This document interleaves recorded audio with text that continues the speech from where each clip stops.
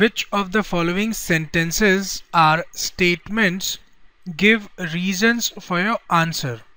In this question, we are required to tell whether the given sentences are statements or not. Well, before solving this question, let us recall the definition of a statement. We know that a sentence is a mathematically accepted statement if it is either true or false. That is, for a sentence to be a statement, it must be either true or false. So let us proceed with the solution.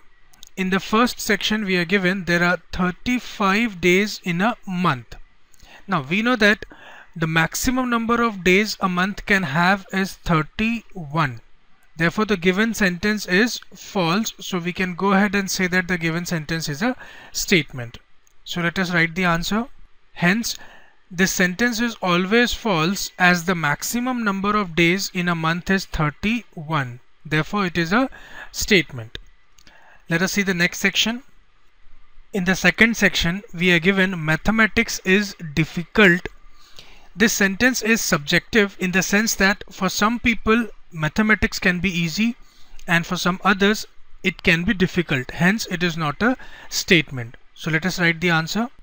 This is not a statement because for some people it is easy and for some other it is difficult. So there is a confusion in this statement here. Therefore, it cannot be called as a statement. This completes our solution. Let us see the next section. The sum of 5 and 7 is greater than 10. We know that 5 plus 7 is equal to 12. The sum of 5 and 7 is 12, which is greater than 10. So the given sentence is always true. Hence we can say that it is a statement. So let us write the reason for this. We know that sum of 5 and 7 is 12, which is greater than 10. That is, given sentence is always true. Therefore, it is a statement. Let us move on to the next section. The square of a number is an even number.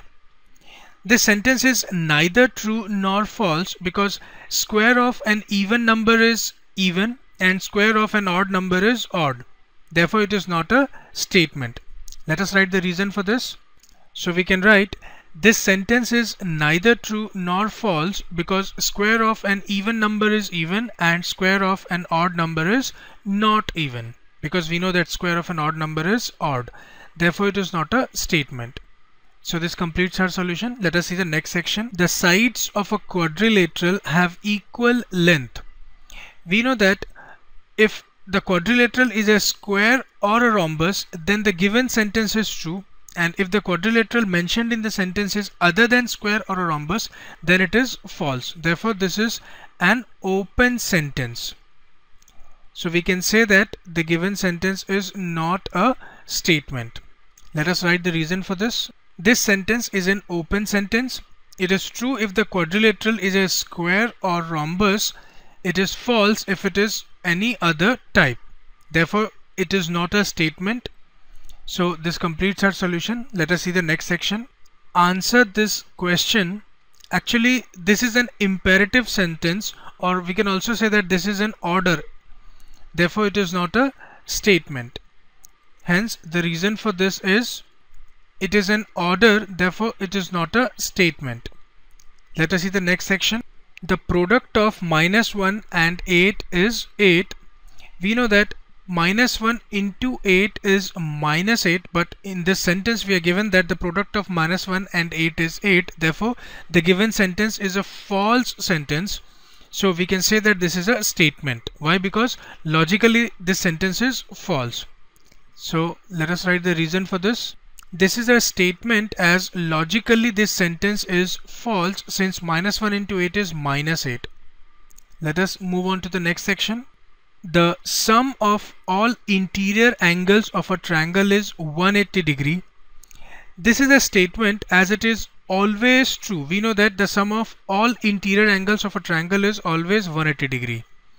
Therefore, the answer is this is a statement as it is always true. Let us see the next section. Today is a windy day. The given sentence is not a statement because the truth value of the sentence depends upon the day on which the sentence was said. So the reason for this is The given sentence is not a statement as its truthfulness or falsehood depends upon the day on which it was said. Let us see the last section of the question.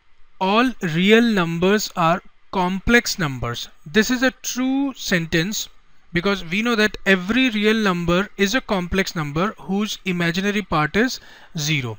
So we can go ahead and say that this is a statement. Let us write the reason for this. This is a true sentence. We know that every real number is a complex number whose imaginary part is 0. Therefore, it is a statement. So this completes our solution.